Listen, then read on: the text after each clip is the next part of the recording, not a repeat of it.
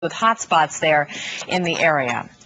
Well, a popular pizza chain in Texas is now allowing its customers to pay for their pizza with Mexican pesos.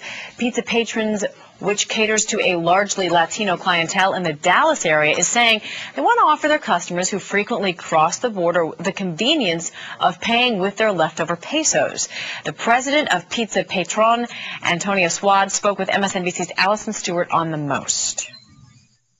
You have to understand that Pizza Patron is a brand that primarily locates in Latino communities, and a great majority of our customer base is a Latino base. And several of these people over the holidays have traveled back to Mexico to visit relatives or whatever, and have come back to the U.S. where they live legally, and they want to get rid of those darn pesos, and we're there for them. All right, for more on getting rid of those darn pesos, let's bring in John Fonte of the Hudson Institute and Michelle Wilker of the Immigration Policy Center. Thanks for being with us. Great to see you again, Amy. All right, John, so anything wrong with this pizza chain wanting to let its customers get rid of their unwanted pesos?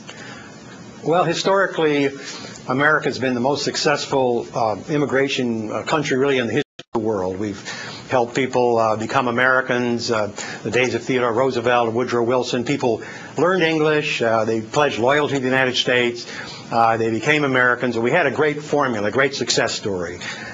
Today, unfortunately, it's sad, but we're doing the opposite. We're having bilingual education, so people aren't learning English. And instead of learning about American pride, they're learning multiculturalism. They can even, with dual citizenship, they can even vote in different countries. So this little issue wouldn't mean anything by itself, but it's part of a larger pattern. We got the formula right for 200 years, as I say, the days of Theodore Roosevelt and Democrat Woodrow Wilson.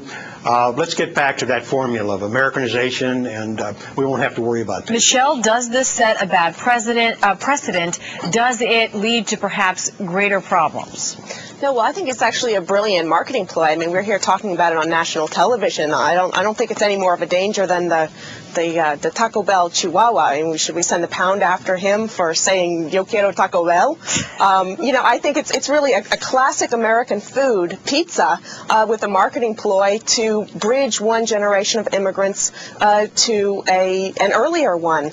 And as far as immigrants learning English, immigrants, you look at polls, they absolutely want to learn English. The reason that we don't see people learning English faster than they do is often because there are huge waiting lines across the country for English classes.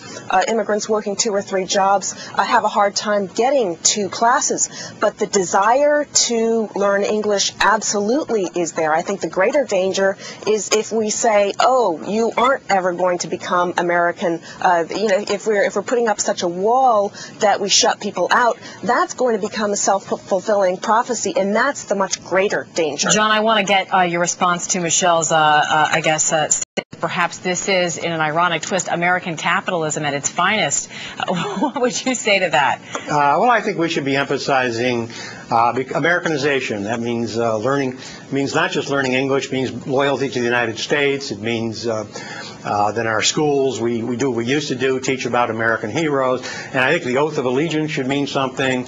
When you take an oath and say, I absolutely and entirely renounce all allegiance to any foreign state, my loyalty now is to the United States, that means they should only vote in the United States. So we had a wonderful formula of Americanization, and I'm worried, I'm upset that we've gotten off of that formula, and if we can get back to that, I think we'll do a great job with it. All right, John Fonte, Michelle Wilker, I don't know about you, but I'm pretty hungry for some pizza now after looking at all that video. That's the one thing I can take away from this. We can all agree on. Thanks for joining us. Thank you. Thank you. Thanks a lot, Amy. House Democrats start their first 100-hour